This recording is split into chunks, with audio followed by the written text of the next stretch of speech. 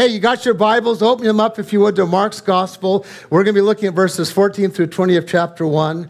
Mark 1, starting in verse 14. If you don't have a Bible, we've got one for you. You will need one this morning. We actually have it marked exactly where it needs to be. Easy.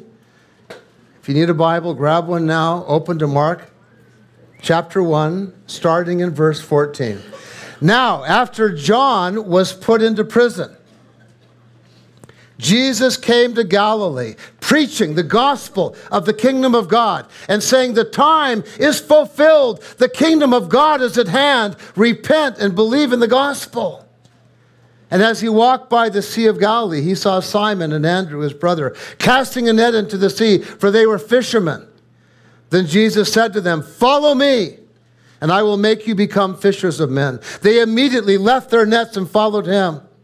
When he had gone a little further from there, he saw James, the son of Zebedee, and John, his brother, who also were in the boat mending their nets. And immediately he called them, and they left their father Zebedee in the boat with the hired servants and went after him. Father, thank you that you've brought us to this passage on this Sunday morning. And I know it's because there's a message you have for each one of us today. Lord Jesus, it just amazes me how you call us together to assemble. And then, Holy Spirit, you come and you take the word and you make it come alive in each and every heart. So, Father, you know the need of each one. You know why they're here this morning. You know what you want to do. So, Father, in Jesus' name, open your word up to us now, and we'll thank you for that. Amen. Now, Mark starts this section off with a little news flash. John the Baptist, the forerunner of Jesus, is in prison. Now, how did this happen? And again, you'll notice Mark is a little light on the details here. I'll tell you exactly what happened. John had gotten political. Now, this is a good lesson for those of you who think that the church should stay out of politics.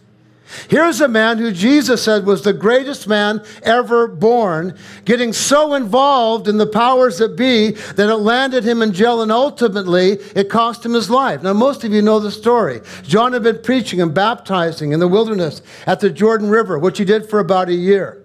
At the end of that time, John apparently went to Qumran, where Herod had built a palace. Now, Herod had just stolen and married the wife of his half-brother Philip I after divorcing his own wife and sending her back to her father, who was the king of Petra. Not much has changed with the high and mighty, has it? And this was, of course, gross sin. And John the Baptist could not keep quiet about it. So he called on Herod, the king of the Jews, and he called him to repent. Now, Herod was afraid of John, because John was a righteous man. And Herod knew that John was right about this. This was a gross violation of the Jewish law. No doubt about it, everyone knew it. But his new wife, Herodias, hated John and convinced Herod to lock him up, to keep him quiet, and he did. At Herod's birthday feast, Herodias had her daughter come out and dance for the king. Her dance was so seductive that he promised to give her anything that she asked for. And at her mother's bidding, she asked for the head of John the Baptist on a platter, which the king delivered. Now, what's interesting here is that Jesus did not condemn John the Baptist for sticking his nose into the affairs of the king. In fact, it was just the opposite. A prophet of God. Jesus knew that that was John's role. The king was promoting behavior that was sinful. And the prophet of God had to speak up about it. You see, when it comes to areas of morality, the church has to take a stand. But then when we do, we need to be ready to bear the consequences, because there might be repercussions. In fact, let me correct that. There will be repercussions. There will be. If the church continues to call sin, sin. And team, I've told you, this is where the battle is going to be. This is the battle right here.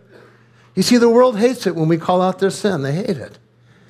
When we're being light and salt in our world, it's going to make some people really mad. When John was light and salt in his world, it made some people really mad. He ended up in prison.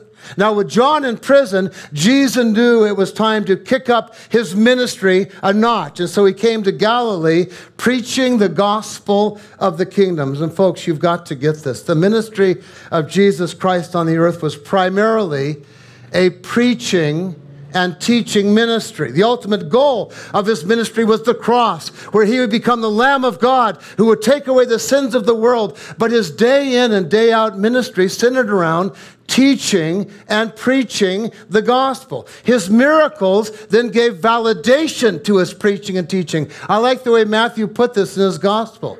He said that Jesus would preach and then signs and wonders would what? Would follow. The miracles supported and validated the teaching ministry of Jesus Christ. And this whole idea of teaching it's a strange thing, isn't it? And you know, the last thing I ever thought I would be is a preacher. I mean, who wants to be a preacher? And yet, this is the way that God has chosen to get his message out. In 1 Corinthians 1, Paul tells us that God has chosen to save men. How? Through the foolishness of preaching. Again, Paul says in Romans 10, and how shall they hear without a preacher? And how shall they preach unless they are sent? As it is written, how beautiful are the feet of those who preach the gospel of peace, who bring glad tidings of good things. As strange as it is, preaching is the way that God has chosen to get his message out. And can I tell you, no one preached better than Jesus. No one.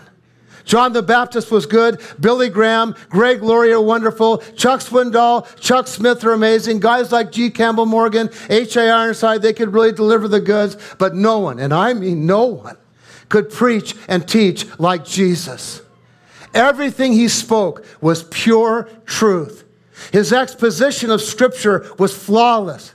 His application was amazing because he knew the hearts of men. His logos, ethos, pathos, allowed him to be the greatest communicator the world has ever known. No one could teach like Jesus could teach. And what was the message of this great communicator? Well, again, Mark takes us right to the heart of his teaching. Do you see it in verse 15? Here's his first message. The time is fulfilled. The kingdom of God is at hand. Repent and believe the gospel. Now, if you've ever gone through the book of Daniel, this should get you really excited because this is one of those Old Testament, New Testament connections.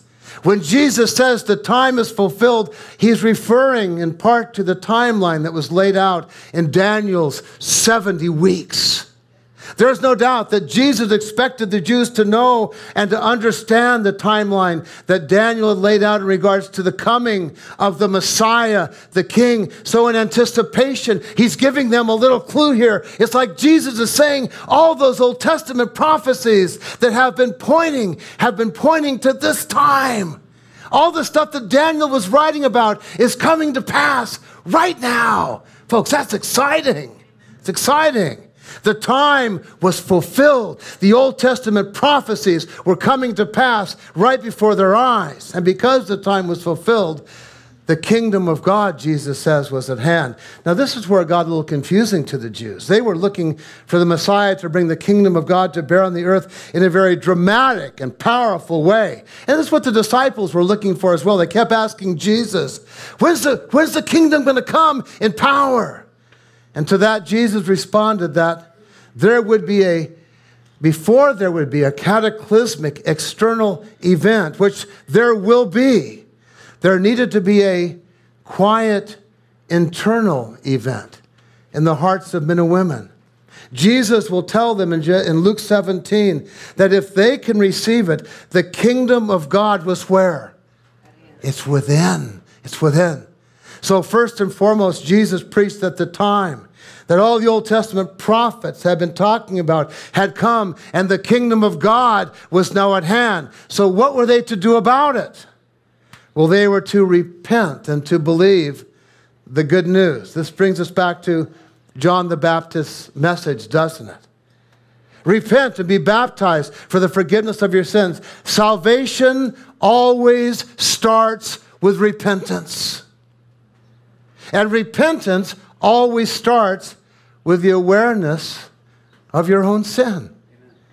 As I said a couple of weeks back, this is something that the world does not want to hear about today. They don't want someone preaching at them about their sin and their failing and their bad habits, their evil motives. And of course, there are churches today who, for this very reason, they won't even talk about sin anymore. In fact, there are whole church movements today that won't talk about sin. Many of you are aware of the emergent church movement that many young people are involved in. They'll tell you what young people need today is not a message of guilt and condemnation and sin, but a message of hope and inspiration. But folks, there is no more hopeful message than the promise that all of our sins can be washed away. There's no more hopeful message than knowing that the power of sin can be broken in your life. I don't care if you're young or you're old. That's good news, isn't it? That's real hope. It's like the doctor that won't talk about cancer because no one gets better talking about negative news. But folks, if I've got cancer, I want to know about it. So there's something I can do about it. If I have a fatal spiritual condition called sin, I need to know about it. So I can go to the one that could do something about it. Listen, friends. Listen. Jesus, who was the most loving and hopeful man that ever walked this earth, came preaching the truth that men and women need to see their own sin and repent from it. And we're going to do that same thing right here in our church this morning. And we're going to do that same thing in our church because this is an ongoing process, is it not? I mean, I wish we repented once and never had to repent again because we never sinned again. But that's just not the case. I mean, well, at least it's not the case with me. It just isn't. I'm telling you, folks, every time I step into this church, every time I have to prepare to come to be here, I need to repent. I need to examine my heart. It's an ongoing process. See, the message of repentance is not just a message that the church preaches to the world. No, it's what the church preaches to itself. And if we don't preach it to ourselves, we have no business preaching it to the world. And if I don't preach it to myself first, I have no business preaching it to you. Now, let me tell you another way that we can think about this process of repentance, especially in the church. Part of the process of repentance is examining your life in the presence of God. It's that process where we all get ourselves to the place where the light of God can fully shine in every area of our lives. David once prayed this in Psalm 139. Search me, O God, and know my heart. Try me and know my anxious thoughts. And see if there be any wicked way in me, and lead me in the way everlasting. See, this is part of the repentance process, isn't it? We are to examine our lives in light of the Holy Spirit, in the presence of God. And as we let God examine our lives, if there's any wicked thing in us, we've got to get rid of it. We've got to confess it so God can deal with it. And then we allow God to lead us in the way everlasting. Folks, that's repentance. And do you see the hope in that? That we can actually turn from our sin and go towards the righteousness of God. What an amazing thing. And folks, I need to tell you that the church is a great place for that to happen. This is the place where you can come and you can examine your life in the light of Scriptures. You can examine your life in the full light of the Holy Spirit. And if that's not happening here, then this is not the right church for you. You need to be someplace else because it should be happening here. Not because we want to condemn you. No, there is therefore now no condemnation for those who are in Christ Jesus. But because we want you to be clean and holy and righteous before God. Because when you are clean and holy and righteous before God, you are going to be stoked. You're going to be a happy camper. That's the result of it, isn't it? So following repentance, Jesus asked the people to believe in the good news of God. The word for believe here in the Greek is a very important word. It's pisteuo, and it means to commit to trust yourself to something. This is way more, listen, than just acknowledging something to be true. It's way more than that. It's making a commitment to that truth. I like to think of it as putting your full weight on something. It's kind of like one of those suspension bridges. You've all been there, haven't you? You got your 1 foot on the suspension bridge, 1 foot on the land, because you're just wondering, will this creaky old suspension bridge, will it really support my whole weight? See, that's always an issue for me. I'm just saying. It's just always an issue for me. With those. So you got 1 foot on there, and you see, faith, believing, pistuo, is putting your full weight on that suspension bridge. It's a total commitment to it. That's faith. That's believing. And that's what Jesus is asking for here. He was asking people to put their full weight, to make a total commitment to the good news of the kingdom. Now, what is the good news of the kingdom? What is the gospel that Jesus wants us to commit to? Well, here it is, that we are all sinners, all of us. And our sin has separated us from the God who loves us. And knowing our dilemma, God sent his only begotten Son, Jesus Christ, into this world to become the one who would take upon himself the wrath and judgment that our sin deserved, so that we could be forgiven and restored to God. The proof that Jesus accomplished this is the resurrection from the dead. So if we confess with our mouths and believe with our heart that God raised Jesus from the dead, we will be saved. That's the gospel that Jesus wants us to commit to. And team, here's the deal. I'm going to give some of you the chance to commit to this gospel right here today. Some of you need to put your full weight on the good news from God. So you be watching, you be waiting for that opportunity here this morning. Now, to make sure we understand how this worked, Mark now moves us into the calling of the 12 disciples. And true to form, Mark reduces this calling down to just 4 to save some time. See, Mark's got stuff he wants to do, right? Now, in chapter 3, he'll give us the full list. But here, Mark is going to show us how this worked in the calling of Simon, Andrew, James, and John. Listen to this in verse 16. And as he walked by the Sea of Galilee, he saw Simon and Andrew, his brother, casting a net into the sea, for they were fishermen. And then Jesus said to them, "Follow me, and I'll make you become fishers of men." They immediately left their nets and followed him. Now, we have to fill in some of the blanks here for Mark. First of all, you know that Simon here is who? He's Peter, right? Jesus will change his name from Simon, the little rock, to Peter, the stone. We also know that Andrew, Peter's brother, had been one of John the Baptist's disciples. He'd actually been with John.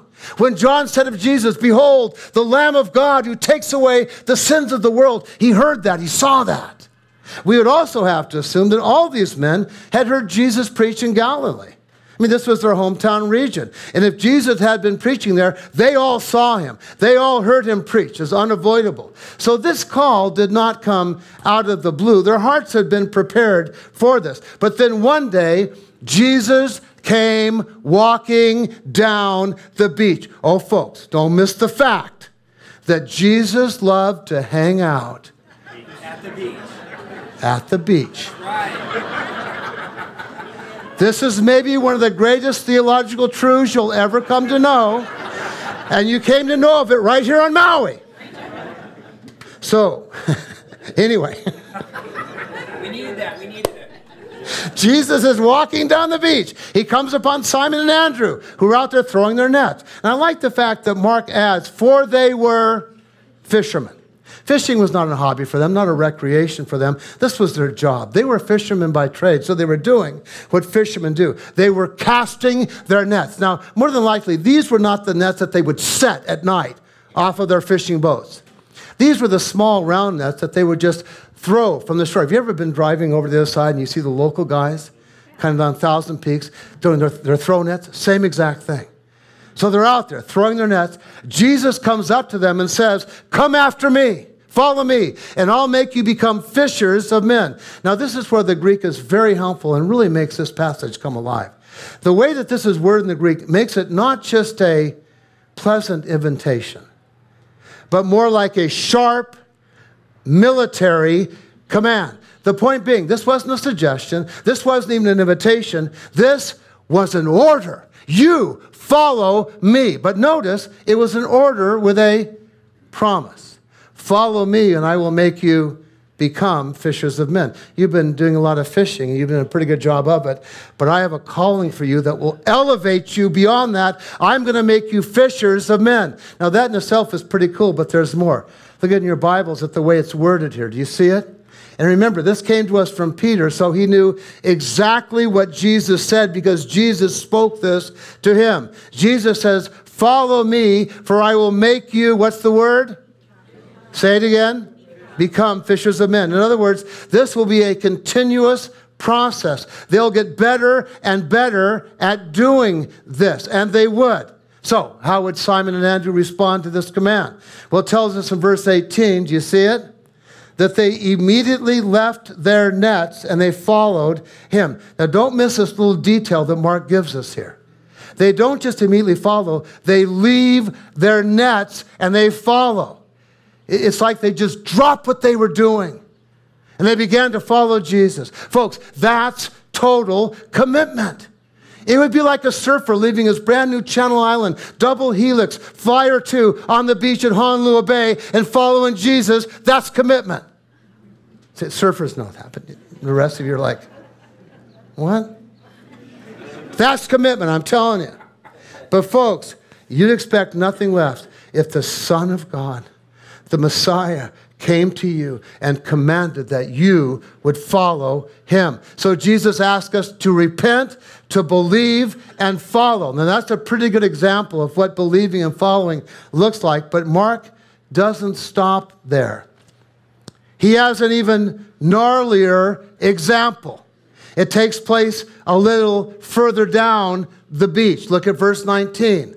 And when he had gone a little further from there, he saw James, the son of Zebedee, and John, his brother, who also were in the boat mending their nets. And immediately he called them, and they left their father Zebedee in the boat with the hired servants and went after him. Now, I know what you're thinking. You're thinking, Pastor, that looks just like a repeat of the first calling. How could that be any gnarlier? Well, it's gnarlier because of who Jesus is calling here. Now, I'm not saying that Peter and Andrew were not men's men. No, they were.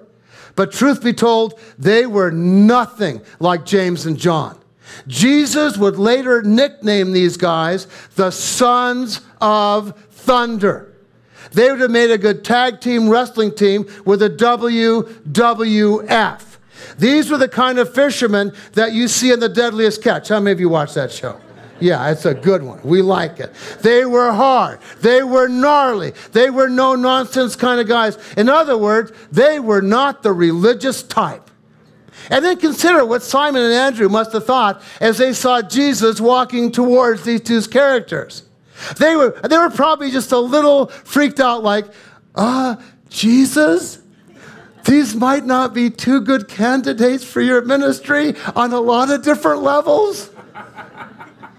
But you see, Jesus knew otherwise. So he goes up to them and immediately he called them. Notice, no icebreakers, no small talk about the weather, not what fish were biting which bait. No, Jesus gives them the same military command. You two, James and John, you follow me. And right there, they left their father. They left their nets. They left their livelihood. They left their hired hands and they followed Jesus. Now, church, listen.